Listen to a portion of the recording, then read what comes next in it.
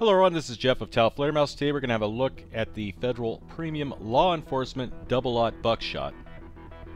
Now some law enforcement agencies such as the Highway Patrol in California here are phasing out their old Winchester ammo and going with this stuff.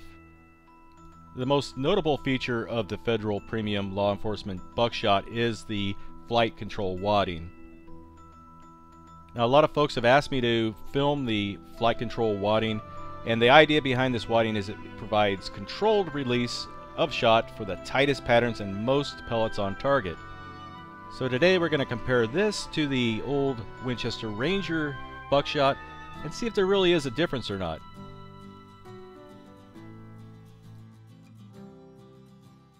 Alright, so my old duty round was the Winchester Ranger. This is just standard old double-aught buck, 9 pellets I believe, lead, and it's always worked out pretty well for us. However, recently we've taken on some Federal Premium with flight control. So what I'm going to do is the required testing, of course, to see how the difference in shot pattern. So the first thing I'm going to do is fire the original.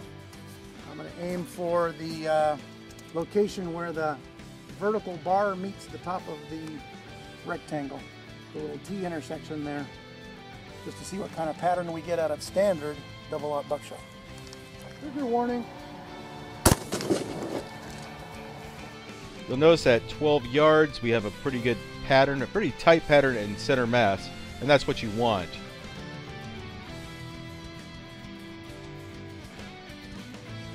Hit it. That was a lot louder. Yeah, it was, and there was more recoil.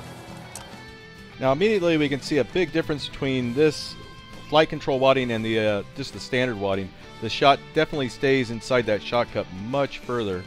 Comment on my hands. Yeah.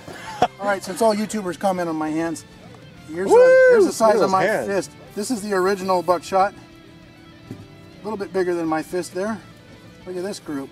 Same distance, 12 gauge, probably half the size or even smaller than the first one. All 9 pellets right there in the bring housing group, and the wad flew through his cheek.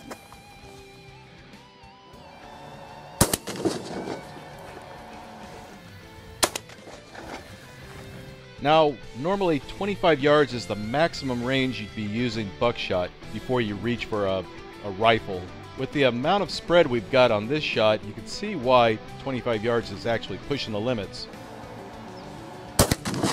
Oh, I think that looks better. That looks better. Oh. Using the flight control wad, it definitely increases the range of a shotgun. All 9 pellets were headshots. Now the spread we see with the Federal with the flight control wad is very similar at 25 yards as the spread was with the Ranger at only 12 yards. So we definitely have much tighter groups. Now the Federal shell is a little bit of a hotter load, higher velocity, and you'll have a little more kick using it. But you'll also have a pretty large muzzle flash using this. Whether or not that's an issue, I don't know. With ammunition manufacturers, there's often claims and exaggerations about their product that just aren't very true.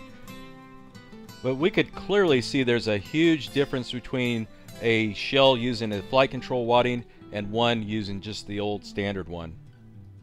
I hope you found this video useful. If you haven't subscribed already, feel free to check us out and give us a test drive.